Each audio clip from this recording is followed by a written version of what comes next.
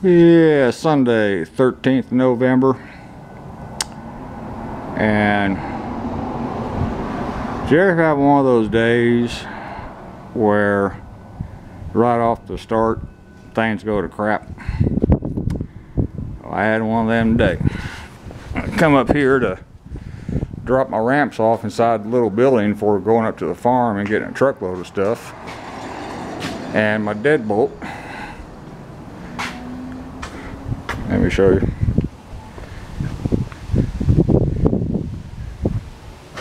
My deadbolt to secure the building bit the dust in a locked position. And that pretty well blew. And it took me about 30 minutes to get into the building. I finally did. I said, well, just go down and get another deadbolt. Ain't no big deal. Huh? Deadbolt don't fit. Had to grind out the opening in the door. You can't use a hole saw on a hole. There's no way to center it. And 3 hours later, I got a deadbolt installed. But on this deadbolt, it has to be bolt out to get the damn key out. I ain't ever seen nothing like that. He didn't say that on the package. But I'll be able to secure the building until I get the locksmith up here with a good commercial lock. It's son of a gun now. So anyway, about 5 hours later, finally got the ramps out of my truck. Here's what I wanted them for. I wanted to get my little yan bar into the storage container, shipping container.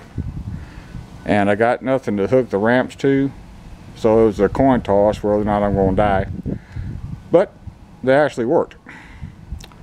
There's enough grip and they're long enough that the tractor's on the ramp before the front tires come off into the trailer cube. So it didn't get squirrely on me and try to shoot out from underneath. So yes, the Yanmar does fit in the shipping container. I have room for the ramps on the left side of the tractor to slide them down that wall. And I still have some storage area over here. These automotive series ramps probably go to the scrapyard. I never use those, they're dangerous as hell. Yeah, it's real easy to drive off the front of it if you ain't got somebody to help you. So they're useless to me. Yeah. So this day shot to hell. Too late to go to the farm. I need to work on my door. It's real hard to get the lock on. I got a plan. So I'll work on that while I'm up here. It's a 30-minute job on a bad day. It was like, man, I had such a plan for today. I rested yesterday. I should have worked. But I decided to rest instead, so that blew it today all to hell. Yeah. Poop happens.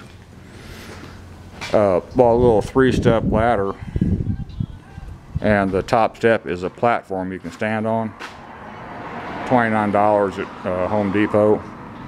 Believe it or not, I need it. Put gasoline in the hole bark. Otherwise, you're holding a gas can chest high and you can't see down the hole, and you might overfill it. Not that I've ever done that, but it could happen. Bright sunshiny day, that cold front blew in, got down to 28 degrees last night. It's supposed to warm back up above freezing the rest of the week. So once I get the plumber out here to fiddle with that, get the locksmith out here, put on a commercial grade deadbolt, then I'll be able to go up to the farm and it'll be time to drain the well. So I can take care of that. Lots and lots of rain, and this is the driest this building's ever been. So I'm getting there. But looked at the process for leveling the floor. It's definitely a process. I'm going to think on that. That's about a 3 or 4 person job, which means I have to get help. And like I said, I don't want to hire nobody. I am done with employees. I had somebody shoot me a price on doing it. Now, if it's $4,000 or $5,000, screw it. I ain't gonna do it. If it's reasonable, I'll consider it.